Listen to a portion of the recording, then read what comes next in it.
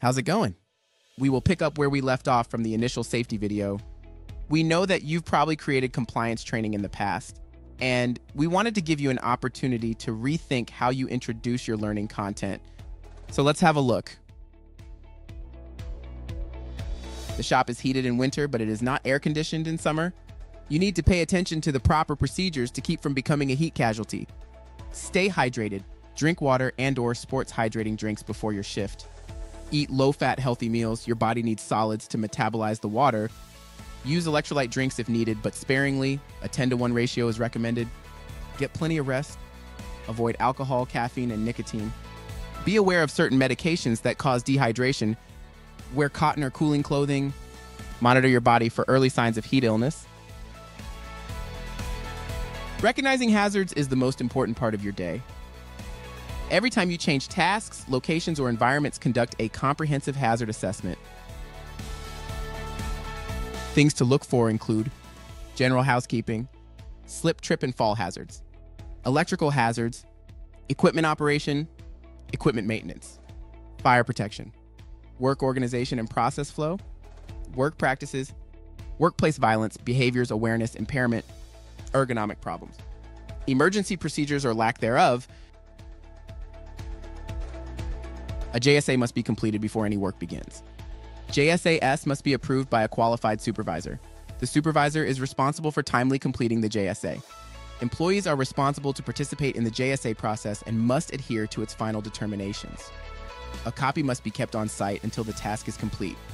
When the job is completed, the supervisor overseeing the work should forward it to the safety manager for review. Previously submitted JSAs on similar work should be referenced when crafting new JSAs to help identify obscure hazards.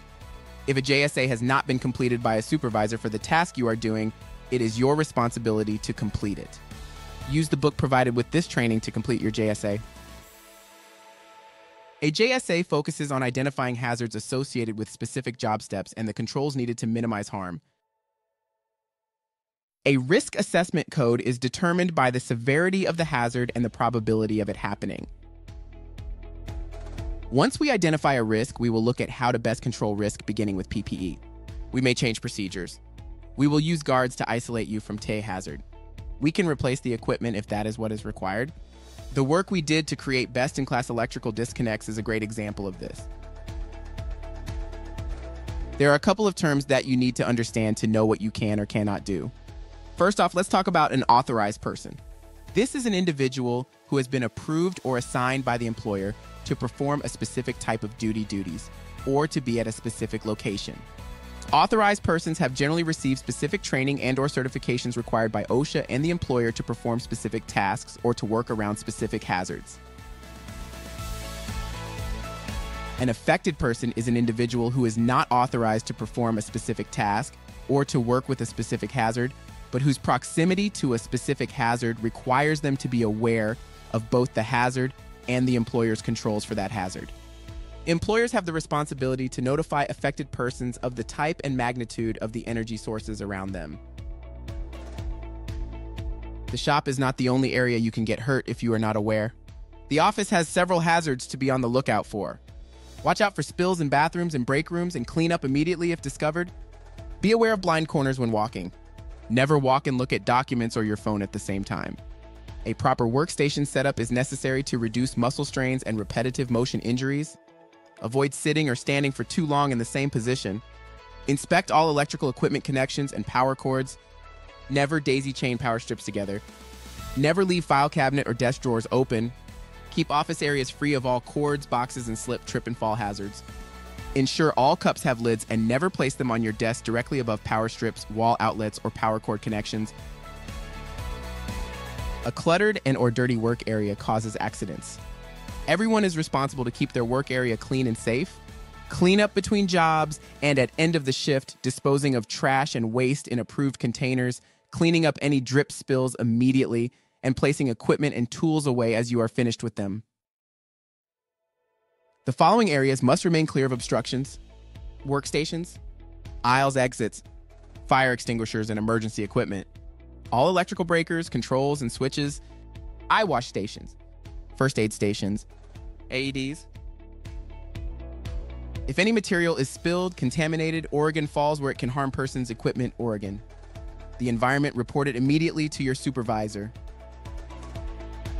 It is important to understand the type of fire before you can fight it.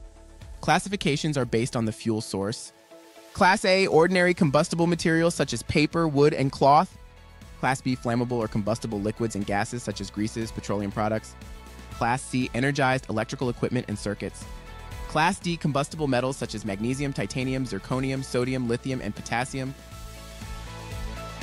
Smoking will only be in designated posted areas with a butt disposal system and fire extinguisher. No smoking areas will be marked. Portable lighters cannot be used to start acetylene torches. Use the butt cans located around the outside of the building.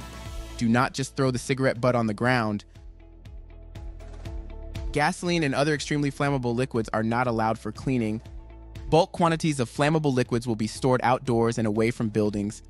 Small quantities of flammable liquids shall be stored in approved safety containers located far enough away from any spark creating operation like welding. Flammable liquid storage tanks must not be stored closer than 3 feet apart. Flammable storage cabinets must be labeled flammable, keep away from open flames. Flammable liquids must be stored away from ignition sources and adequately ventilated. No hot work is permitted within 25 feet of the paint booth. No hot work is permitted within 25 feet of the laser without FR barriers. All hot work areas must be inspected for flammable materials before hot work can begin. All trash must be disposed of in a work area before hot work can begin. Access to fire extinguishers must not be obstructed.